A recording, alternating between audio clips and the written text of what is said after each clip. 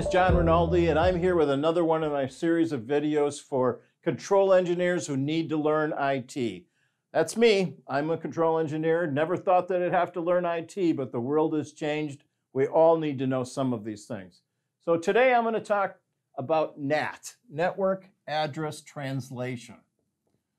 So today I'm going to talk about 4 different kinds of network translation. First one I talk about is one-to-one, definitely the most common, the most well-used. Let's think about our PLC network. So we've got a network here, and we've got a PLC, we've got a drive, I've got an I/O box, and I got some device X.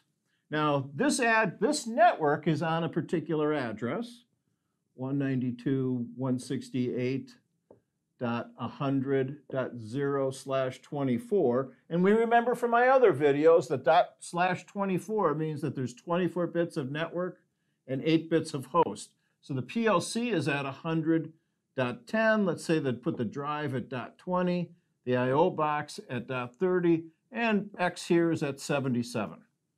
So we got 4 devices on this network. This network is connected to a NAT device because we want to do some translation here. And there's an app out here on some PC. And this PC is on a different network. So let's say that this app is on a PC, and this network is 10.10, I'll draw it up here, 10.10.5.0/24. Okay, so we've got this, and this PC is at 10.10.5.11. So we're out here, we're connected, we're somehow connected. The NAT's in between these two. And let's see how this works. So we got a problem now. We've got some cycle counts in X that we need to get, and we need to get it in this app, but they're on 2 different networks. The NAT, we put the NAT in the middle to bridge these 2 networks and make this communications happen. Very typical problem in manufacturing is we need to make some data here available in this app. So how does this all work? So we have to have an address. The first thing you need is we need an address on this network that represents device X. So we got to go to our friendly IT guy who's smiling at us and says, oh, sure, no problem at all. You can have 10.10.5.55. All right, that's fine. So what the NAT device is going to do, we configure the NAT to say, anytime you see 10.10.5.55, you just send that over to 992.168.100.77. Simple, right? That's all the NAT does. So let's look at this in a little bit of detail. So the app wants to send a request to read the cycle count. So the source of the first message going out of the app is going to be 10.10.5.11. What's its destination? Well, the destination has got to be on this network. It's what the destination that IT guy gave us. So that destination is 10.10.5.55. The NAT device knows to see, if it sees this .55, it's got to change it to the .77. So the NAT device changes that message on here to make the source, whatever the NAT's IP address is, and the destination 192.168.100.77. So that's what the NAT did. It took this packet and it converted it and made it into that packet. Now, this guy gets the message then because it's directed at him, and he says, oh, okay, great, do that, and I got to send a message back. He sends a message back. Of course, his source is 192.168.100.77. He sends it to a destination back to the NAT, because that's all he knows is the NAT. He doesn't know anything about all these guys. The NAT gets that. Now it does the reverse. It says, oh, I got a message from 192.1 that's destined to the NAT from here. Anytime I see that, I send it back to this. I just do the reverse NAT. So I got to send it to 55. So it changes it to a source of 10.10.5.55. That's what the original destination was. And the destination is now the original source, 10.10.5.11. So from the application's point of view, it just looked at this part of it. It sent a message out from him out to 55. 55 sent a message back. He's really happy. As far as he knows, that X device is on his network.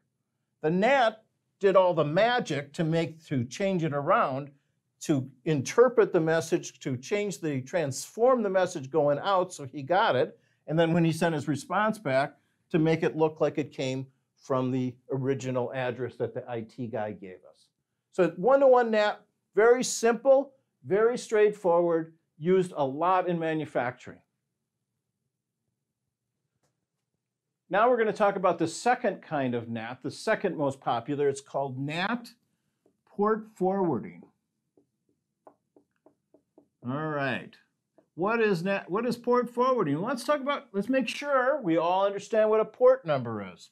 When you have an IP packet, some kind of Ethernet message comes into a computer, there's a port number field buried in there someplace. That port number field is just a little director. It's got a number, and that number says, hey, send this to Outlook. Or it's not, send it to the browser application. Or send it to this guy, whatever, some other app. That number means something, and then there's a number for Ethernet IP, there's a number for Profinet, there's actually several numbers. There's a number for Modbus TCP. All different kinds of apps have port numbers. So the port number is what we're going to use in port forwarding. Imagine that. Imagine that. So let's talk about a situation now. In the first video, we had a PLC. Again, we had a drive on this network.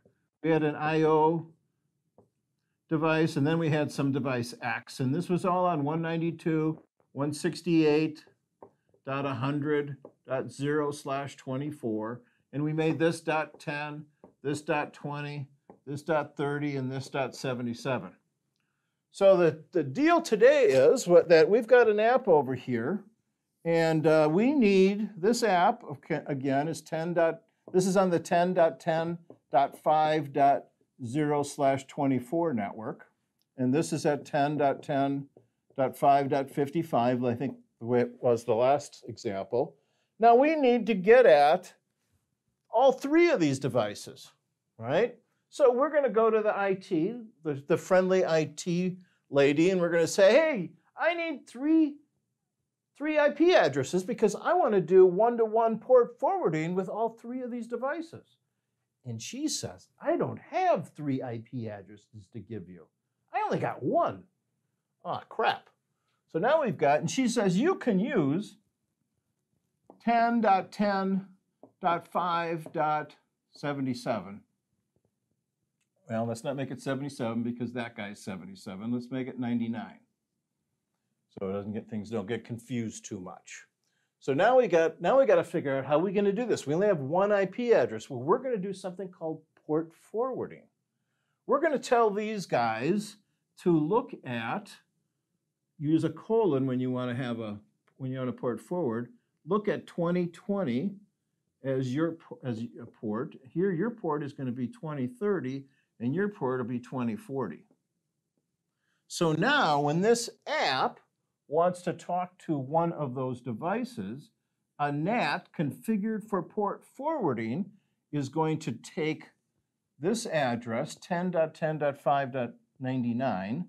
So it'll send a message 10.10.5.99 colon 2040, and that'll get over to this this device X.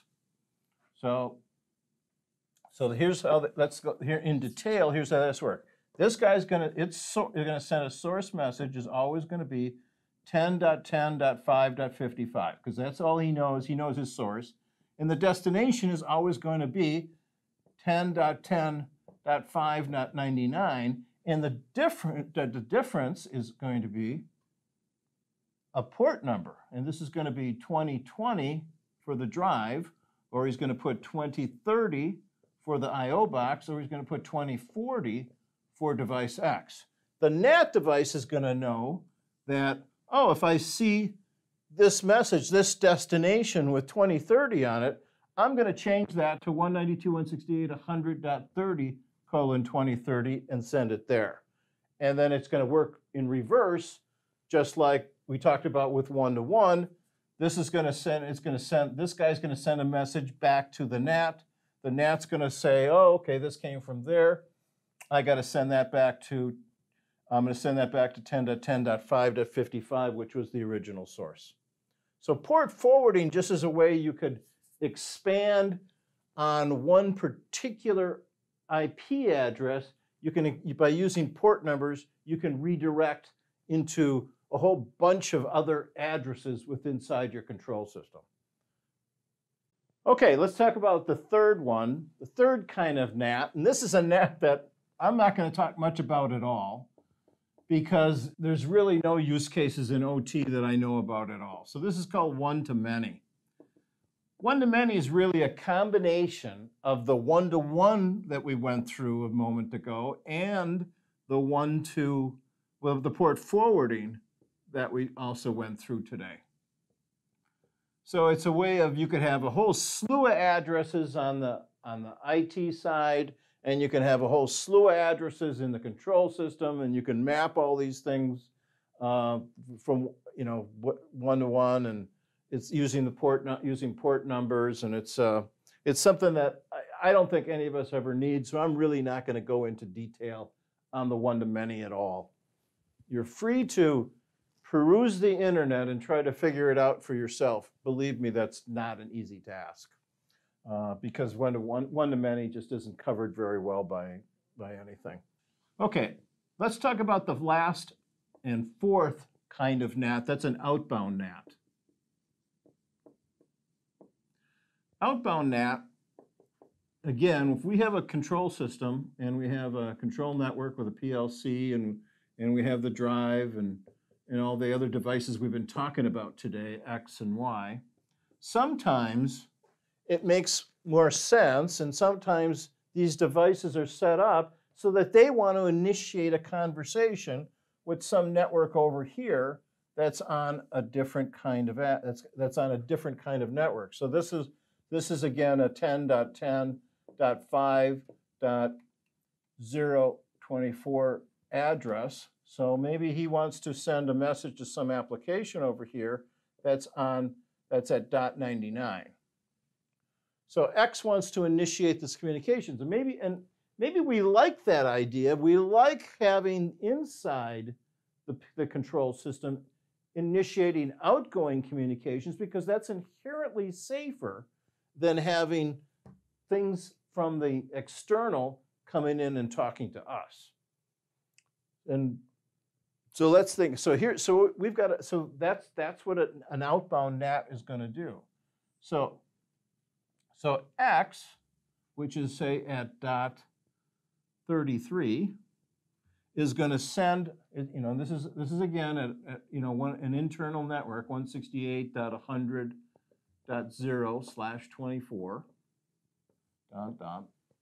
And so at 33, so the NAT is configured for outbound NATs is when it sees a message from 33 to it changes 33 to .99, and it sends it to that application. So it's serious. It's exactly like the one-to-one NAT, but only in reverse. So 192. So when the NAT sees a message from 192.168.100.33 directed to the NAT says, okay, I can translate that. He translates it to, sets the new destination to be 10.10.5.99 coming from the NAT and sends it to here. When this kind of issues a response, it sends the response back to the NAT. The NAT then goes backwards, goes the other way, sends that response to .33. So an outbound NAT is exactly like a one-to-one NAT, only it works in reverse. So that concludes the 4 different kinds of NATs. Thank you very much for your time and your attention today. I know this is kind of tedious, but it's something that we all, as control engineers, really need to understand because IT is becoming more and more a part of our life.